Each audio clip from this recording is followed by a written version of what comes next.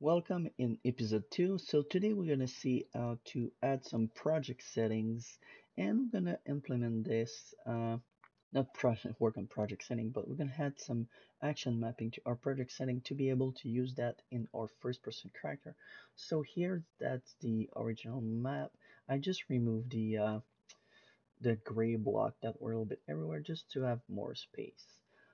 So I'm going to go to the project setting here and under the input here, I'm gonna add a few action mappings that we're gonna need later. So the first action mapping that I'm adding here will be fire. So when we press left mouse button. So if you click right here, you'll be able to select directly the key that you want instead of going down the menu here and searching. I'm gonna add another one that will be for reloading. So when we reload our weapon, so I'm gonna place R. I'm gonna add another one for sprint. So when we sprint, it's gonna be left shift on the keyboard.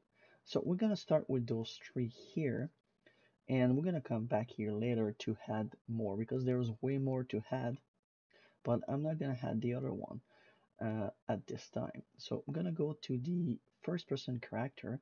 So you can find your first person character under first person character here, blueprint, and it's right here. So here we're gonna add the weapon that we're gonna have in our hand. We are not gonna attach the weapon here directly because we're gonna use the event graph to do this. However, we're gonna set up it right now. So we're gonna click add and we're gonna use a static mesh, right? So you can use a static mesh, but as we're gonna use the pack that we downloaded earlier, so the military weapon pack, they use skeleton mesh. So what we're going to do here, we're just going to click add and we're going to add a skeleton mesh. And we're going to make sure that the skeleton mesh is under our hand here. So, and I'm going to rename that by clicking F2. I'm going to call that skeleton mesh weapon. And I'm going to compile. So when you compile here, if you don't want to save right after, you can always click on those three dots and you can select on success or always when you click compile. So it's saving you an extra step of pressing here. So now having that skeleton weapon here, we need to add a socket to our first person arm here so we can hold that weapon in those hands. So let's do that. So when you have your first person mesh selected, you can click here and you have the skeleton mesh. And if you click on the folder here, it's going to bring you directly in your content browser where the skeleton is for those arms. So just double click on that to open it.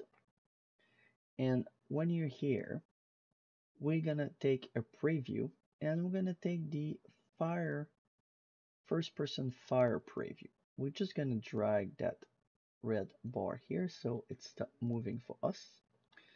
And we're going to select the right hand here. So we're just going to search for hand and we're going to take this one here. And with this selected, we're just going to right click and add a socket. And we're going to click F2 just to rename that. And we're going to call that weapon underscore grip.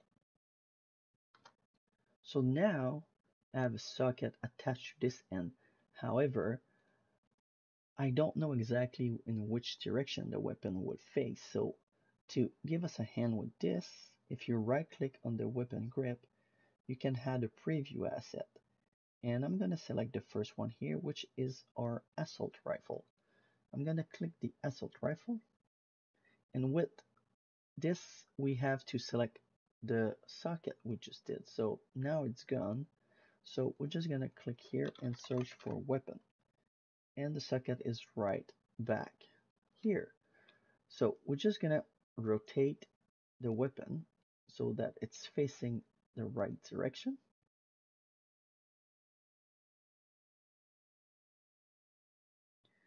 There you go. sounds good like this. So just be aware that the animation for that first person character and the weapon has not been made to work together perfectly, right? So you're gonna have some gaps here and things like this, right?